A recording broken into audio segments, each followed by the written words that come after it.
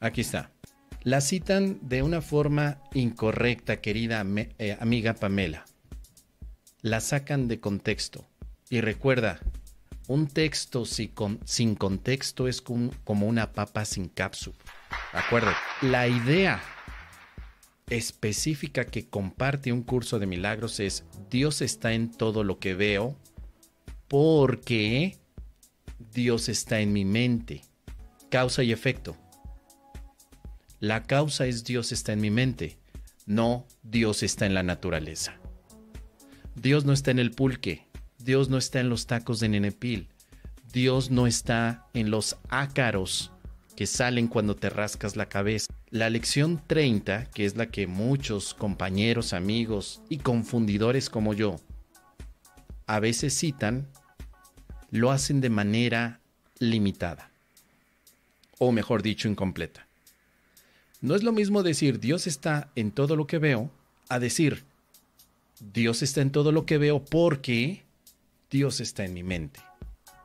No es lo mismo decir no quiero salir contigo a no quiero salir contigo porque en este momento estoy enfermo y te puedo contagiar. No es lo mismo decir no me gustaron los tacos a decir no me gustaron los tacos, me encantaron. ¿Te das cuenta, querida Pamela? ¿Te das cuenta, querida milagronauta, de lo que significa citar correctamente, o mejor dicho, completamente las ideas de un curso de milagros? Entonces, cuando no se citan completamente, se hacen chismes y de pronto a Chuchita la bolsearon. Y por ahí empieza un facilitador, instructor, como tú le llamas, a decir, un ejemplo de milagro es, míralo, ahí está, ¿ya viste? Tangamandapio. Tangamandapio es un ejemplo de milagro porque Dios está en Tangamandapio.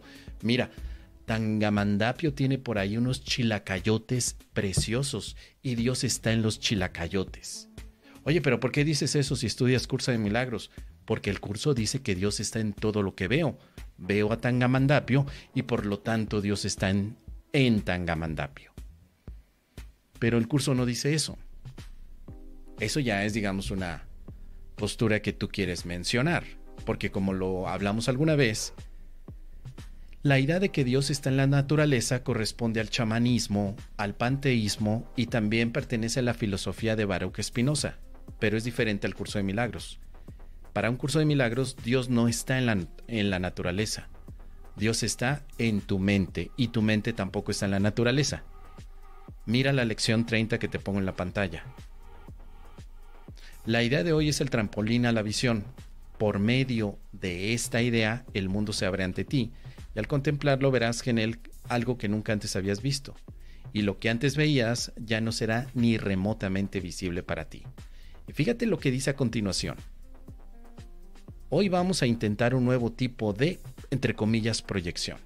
Proyectar significa que algo interno lo ves afuera. Ese afuera parece real, pero comenzó con lo interno. Y luego hace unas comillas en la palabra proyección, porque no se utilizará la palabra de esa manera para el tema de Dios o del amor, sino que la palabra que se va a ocupar será extensión. Así que es como si dijéramos, hoy vamos a intentar un nuevo tipo de extensión para poder ver a Dios en todos nuestros hermanos, sabiendo que Dios está en nuestra mente. Dice, no vamos a tratar de deshacernos de lo que no nos gusta viéndolo afuera. En lugar de ello, trataremos de ver en el mundo lo que está en nuestras mentes. ¿Notas, querida Pamela, cómo esta lección te está diciendo que Dios no está en Tangamandapio, sino que está en nuestras mentes? Que lo que deseamos reconocer es en nuestra mente, no en las cosas, porque el mundo que ves es una ilusión. Dios no está en la ilusión. Si Dios estuviera en la ilusión, un curso de milagros tenía una contradicción de raíz, puesto que dice que Dios no creó el mundo. Y si eso es verdad, ¿por qué Dios estaría en la naturaleza si la naturaleza es parte del mundo? No tendría ningún tipo de lógica. Pero cuando le preguntas esto a uno de estos instructores, tal vez te digan, pues no sé, pues es que así me lo enseñó mi instructor superior, mi don Próculo personalizado me lo enseñó. Y vas con don Próculo, y don Próculo, ¿por qué dice eso? Pues porque lo dice el curso de milagros. El curso de milagros dice que Dios está en todo lo que veo. Así que si estoy viendo en este momento a mi perrito Firulais, allí está Dios. Oiga, don Próculo, pero ya se dio cuenta que me está citando de manera incompleta la idea. Ah, es lo mismo, pues es lo mismo, mira el Ho'oponopono, es igualito a esto, la física cuántica también, ah, claro que sí, es más, Maussan también ya está metido aquí, estoy seguro que pronto Maussan nos va a mostrar a todos los hermanitos pleyadianos que él los ha recogido por ahí por todo el amor que tiene Maussan. Pero cuando ya nos ponemos un poquito más específicos, porque nos interesa llegar a la paz, que no haya esa incongruencia en nuestra manera de pensar, porque esto al final es un sistema que necesita tener un enfoque completamente coherente en todo lo que se explica, te das cuenta que es una lección que no te está diciendo que los milagros o el amor está afuera de ti, sino que siguen siendo partes internas. Está en la mente. Dice aquí, ¿cómo se aplica la idea? Y que la mente es la única fuente. Es en la mente donde está Dios. Fíjate, la verdadera visión no solo no está limitada por el espacio ni por la distancia. La verdadera visión no depende de los ojos del cuerpo. La mente es la fuente de la visión. Entonces, ¿dónde se da la separación? Dice Luz, pues en la mente también, querida Luz. La separación es una creencia, no es una evidencia. Todo se da en la mente, Luz. No hay nada que se dé en el mundo realmente. En la mente se da o se toma la idea de la separación, tanto como la idea de la unión. Todo es una idea. De hecho, es lo que te dice el curso de milagros. Dios no está en las maripositas. Dios está en tu mente, pero ves una idea de mariposa representada allá afuera. La separación es una idea que parece ser una proyección. Es una idea, mira, aquí lo tenemos. En el capítulo número 5, la invitación al Espíritu Santo, dice, los pensamientos se expanden cuando se comparten. Cuantos más creen en ellos, más poderosos se tornan. Todo es una idea. Incluyendo la separación es una idea. ¿Cómo se puede asociar dar con perder? Ahora, estoy respondiendo a la pregunta de Pamela, la última parte de por qué algunos mencionarían que Dios está en todo lo que vemos. Ya dijimos que lo hacen porque mezclan el mole con el pozole o simplemente se les pasó, se les fue citar la idea completa y llegaron a conclusiones equivocadas. Por eso es muy importante tener la premisa original. ¿Qué es lo que me dice la premisa original? No la cortes ni la manipules porque si no vas a llegar a conclusiones equivocadas.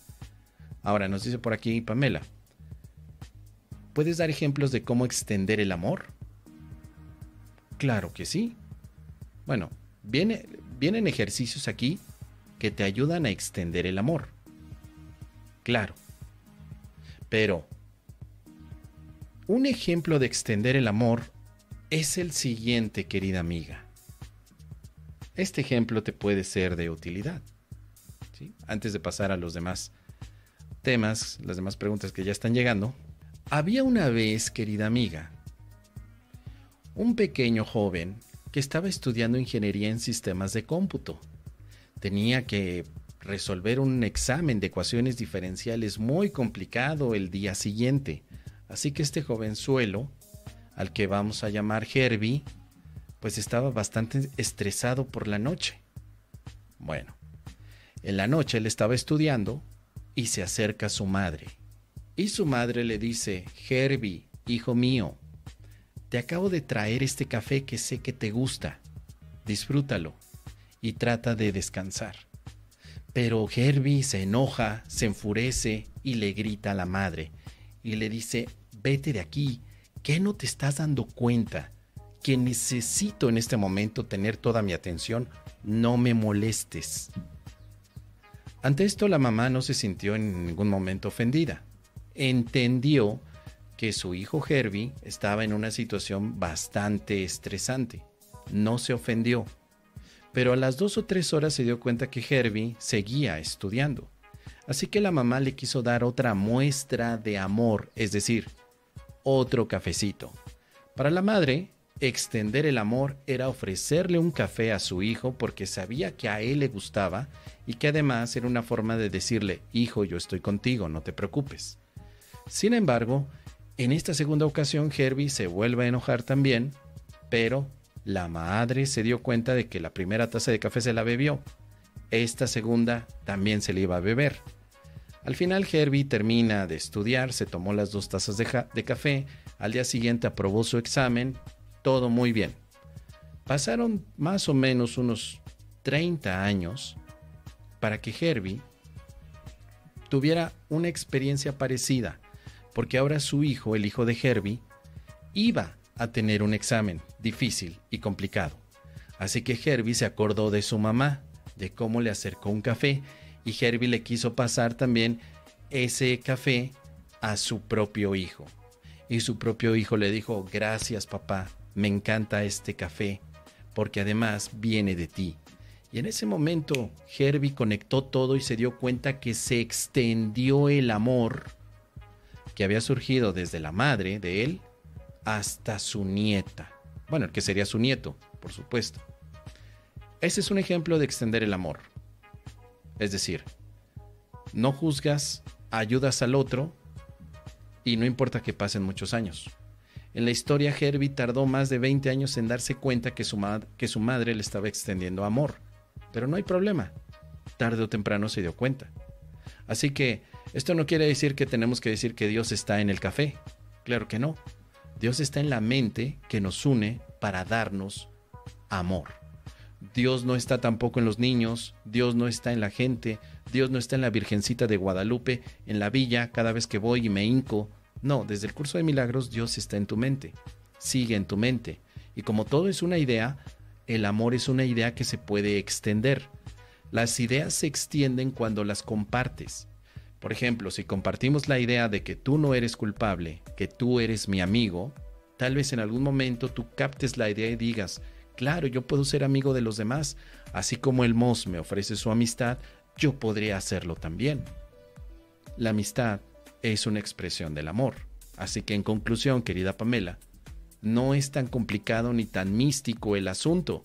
Por favor, queridos amigos, el curso de Milagros no es místico, es algo tan cotidiano, tan práctico, tan simplemente el uso de la razón de una manera correcta, que cuando ya entendemos hacia dónde va, podemos vivir felices dándole vuelo al amor y dándole vuelo a la hilacha también, pero principalmente al amor, extendiéndolo, ofreciendo milagros por todos lados. Así que espero que esto te pueda ser de utilidad, querida Pamela, y si no, déjame aquí tus comentarios.